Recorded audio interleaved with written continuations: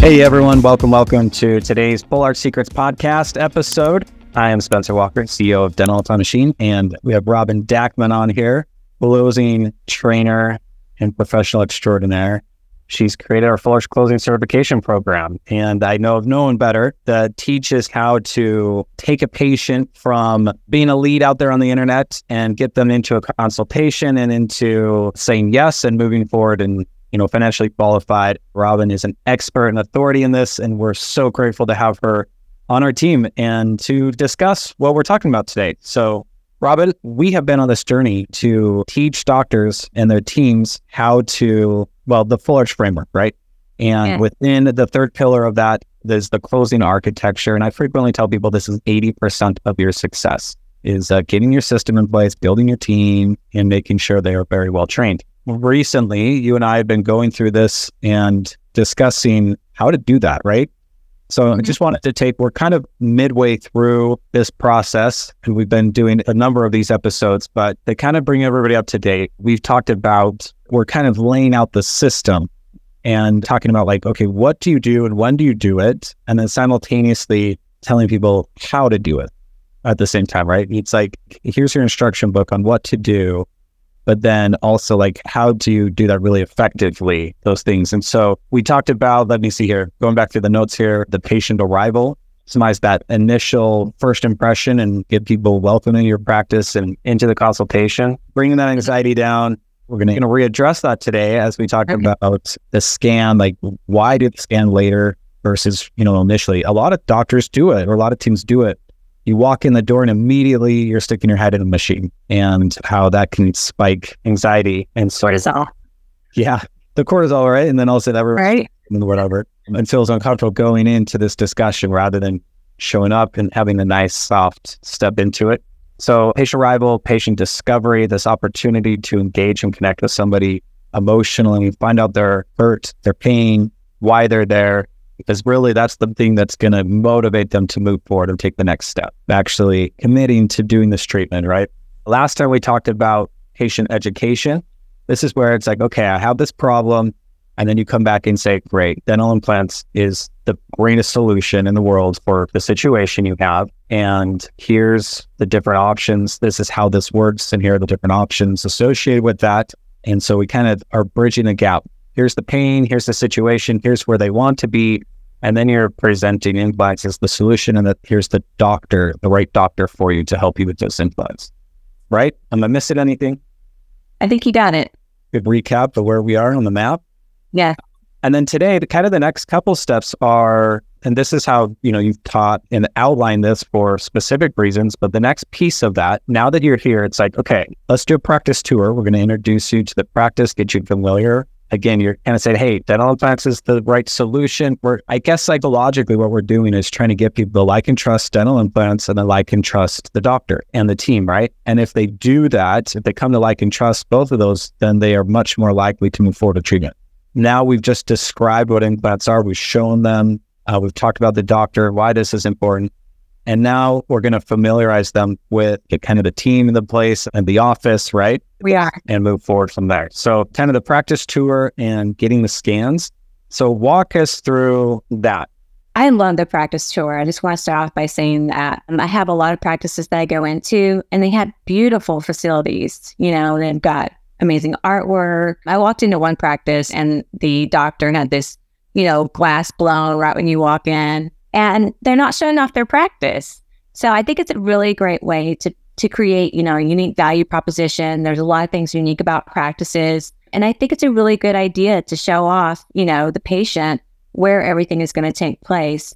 So I've had practices where I've gone in and this is the first thing they learn out of everything else, because it's something that's easy to implement. You can hear me talk to you about this today and do it tomorrow. So it's going to bring a lot of value to everything. The practice tour, you have to remember that we just had that emotive patient discovery conversation where we're having that deep dialogue with the patient about their pain points and everything. We went through the patient education. It's a lot of information to take in. So I think the practice tour is great because it lightens up everything. You can get up, change the atmosphere a little bit. There's a couple things about it that I love. First of all, if you did not succeed in getting a good why or a pain point or vision from the patient, sometimes it just naturally happens on the practice tour while you're going to that small talk, because they need to get out of that stressful environment and everybody's different. So if I'm struggling to get that with the patient during the patient discovery, you can see when it's starting to get uncomfortable. I'll get up and think to myself, I'm going to work on it some more during the tour and let it just be natural in everyday conversation. So once you get up, you can future pace with the patient. They can visualize themselves going through this process, and you want to use that language, so when you do this, when you come in for your smile design appointment, so on and so forth. So you want to see themselves visualize themselves go through this process. It's also a great way to build rapport. Again, you're having that small talk, learning about their personal life, their family, keeping the conversation light. And you still want to use that rapport where you're mirroring and matching, going the same pace, all those things. As you go through this process, you're going to point out things about your practice that are unique, maybe not so unique, but you want to point out like the process. One of the things that I've noticed about people that don't accept their treatment plans is fear of the unknown. So this is going to answer a lot of questions for them because they're going to see themselves going through this process. So I usually like to show off a smile design room. And whether you have one or not, we can, we always figure out like an operatory, how to show the patient where they're going to design their smile. We want them to get excited, and it helps create urgency. If the doctor has any special credentials on the wall, we want to point those out, the oral surgeon. We want to point out the surgery suite, any special technology that we have. If you have a lab, point that out, that you can make adjustments quicker, things like that. One thing that's really important is as you're walking through, you want the team members to be aware that you're doing a tour. But they should know when they see you with the patient, like you're doing a tour. So they should be super friendly. Everyone's just saying hello. Make that person feel welcome. I make a point to go by the doctors, like they're in an operatory, stop and point out the doctor. And the doctor knows I'm on a tour. I want to make sure they look up and wave that patient and let them know they're going to see them in a few minutes, when they're going to go in for their presentation. So you want them to get, excited and feel comfortable with that team. And again, building that trust that we talked about. So somewhere along the way, we make it back to the scan. That's the last part of the process. So we make it back to the scan. I have already explained the scan at the very beginning of the consultation with the patient discovery, that's a 3D image. So I'm already gone through all that. I do like a quick refresher about what's going to take place. I like to sit the patient down myself as the treatment coordinator in the actual scan, get them situated, take their jewelry, and then the assistant will come, basically press the button because it's not something that I was able to do as a treatment coordinator. But at this point, I am now going to hand the patient off to the assistant so that I can go download the doctor of all the critical information I gathered up in the patient discovery. So I like to do the scan last. Again, you want to make sure you're keeping those anxiety levels down, letting the patient still feel open where they could talk, and let them feel light. So I save the scan for the last part of it. I just want to jump in and just highlight some of the things you said. Like you said, some really great golden nuggets. And I think one of the strongest ones in there is that future pacing. You're really helping them paint this future concept of them doing it. Just in the word choice that you did, instead of saying, okay, when a patient comes through, they come over here and then they go over there, instead it's like when you come in, when we're helping you get your smile, this is where we'll bring you. That's so powerful. Just that mental image of somebody actually doing that and taking that step, probably very empowering from them and helps them see themselves moving forward. And the more they can see that, then the more they're going, the more likely they're able to move forward. That's so powerful.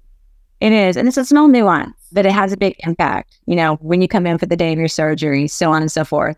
And it's really easy to think about everything that you probably would just say, like you said, when the patients come in. It's really easy to take it and just transform it to future pacing verbiage. It's a completely different experience. I love that. And the whole concept of minimizing that anxiety, making it fun and light, and leveraging that. Sometimes, it's true.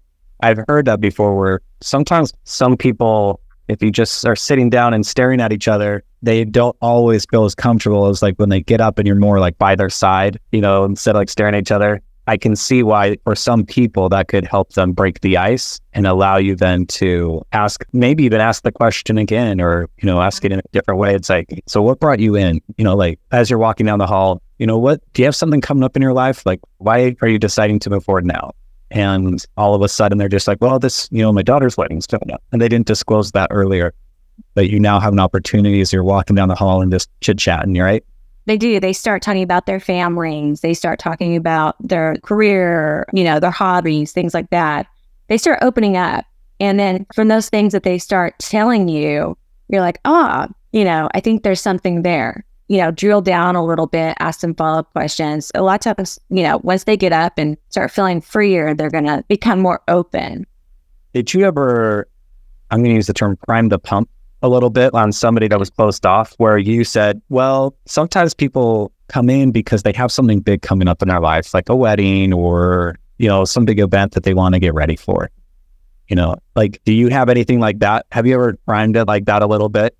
So I'm always looking for 3 different urgencies: time urgency, health urgency, and financial urgency. So when I get to my time urgency and the scripting, we're in that process, I do see something sort of like that. I kind of frame it as, I always like to let the doctor know, as far as scheduling and stuff, if you have anything special coming up that we should keep in mind. So if we can get you in the schedule appropriately and plan this out, the right way so that we have everything done in time.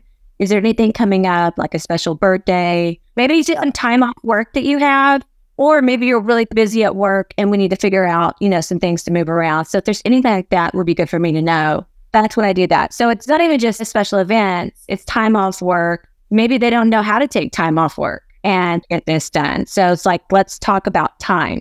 So that's kind of that checkbox I want to make sure that we hit. And I want to hit on all 3 of those, in the consultation. And I know that's more of that discovery phase. I was intrigued with what you said, with how sometimes just getting up and moving around and walking along, that enables you to open up that dialogue a little bit, approach it from a new angle. And so that's great. Thank you for sharing that, Robin. Great insight. So now we're at the scan. Walk us through that next part and then into the next phase. So the scan, one thing that I invite to do is when I'm on this tour, because again, I was telling you that I wasn't able to push the button. As I'm walking to the tour, I always alert, an assistant that, hey, I'm going to be at the scan soon. So it's kind of like we meet eye contact and we know that's where we're about to meet. So then it seems seamless. And again, the patients are like, these people have it together. So assistant comes over, I introduce them to the patient. I see something like if they have an anniversary coming up or something exciting, I'll share that information. I'm not going to give them a whole download of everything the patient's going to go through, as that's uncomfortable. So I try to share something that it's exciting. Like, we're excited, she's got a birthday coming up, something that assistant can take and continue talking about. Again, I like to set them down, get them situated, and answer any questions they may have, let them know that, how long it's going to take, and it's low, radiation. A lot of people have questions about that. So I really try to make sure they're comfortable. My goal is, though, right now is to get to the doctor's office, because I need to do the download and I like to pull the scan up for the doctor, which I know we're about to touch on soon. I try to make it quick and brief and just highlighting a couple things, because I don't want to say the same thing over and over again, but just highlighting a couple, like set them down. So we're going to get the 3D image of your jawbone so the doctor can plan prep for your surgery and, assess whether you are a candidate for implants or not. So just a couple little things I'm touching on as I'm putting them in, but not a really long explanation. Got it. And then at this point, they get their scan. Does the assistant, or do you, like, who walks them back to the consult room? So the assistant will walk them back to the consult room. Now, this is the time you do not want to give the patient idle time. This is a really big deal. They could get on their phone right now, start texting their husband, their sister, their brother, their friend. Everybody does, right? Yes. And everybody's going to be that, Debbie Downer naysayer. Oh, wow, it's so expensive. Even if you haven't got a price yet with, people could say, well, you make sure you can get 3 opinions, things like that. Or I heard that's really expensive. Just things that plant that negativity, in their mind. So we want to try and keep them away from that the best we can. So there's a couple things that you can do. My favorite is to actually have a video on the monitor of a patient testimonial going through this process. and then a message from the doctor and a smile reveal. And you want this video to be about maybe 7 to 10 minutes long, something like that, because you can edit some of these videos together. Maybe you have them already on your website and you just need a team to edit some of these, so you put it on. When I set the patient down, I have the assistant set the patient down and say, I'm going to share with you a story. This might help answer some questions that maybe we didn't answer for you, or just, hear from a patient what it's like to go through this process. I think this will be very meaningful for you to watch. So I turn it on, leave the room, have the assistant turn it on and leave the room. So that, I think, is the most powerful way to do it. If you can't do that, have some before and after photos out there, or any sort of patient education materials that you can have. As you can see, as I'm telling you, the video is pretty powerful. I've come in and seen patients with tears down their face.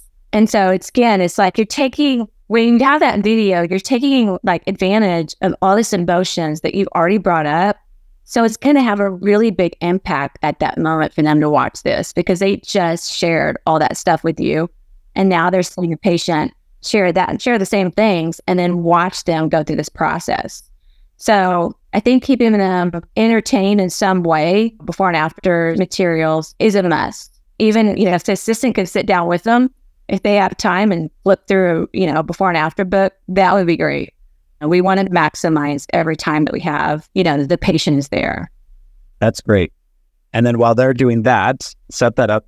There will be some offices that don't have that. The treatment coordinator is the person pushing the button, and they'll probably do the scan, walk them, and then send it right back, right? And then we go into the doctor download, where the treatment coordinator and the doctor are coordinating and prepping the doctor to come in, and which we will cover next time on our next episode. So hang in there, everybody. More is coming. There's the doctor download, how to present, pricing, etc., financing, which is huge. It's a massive piece of this, and we are going to discuss it all on our next episode. So again, hey, if you happen to be listening, we're on this mission to help as many people get knee smiles as they can, change their lives, and help as many doctors out there as we can. So please like and share, help us get the word out there. Robin, again, thank you for sharing your expertise with everybody today. Thanks for having me. This is great. Yeah, my pleasure. Talk to you soon.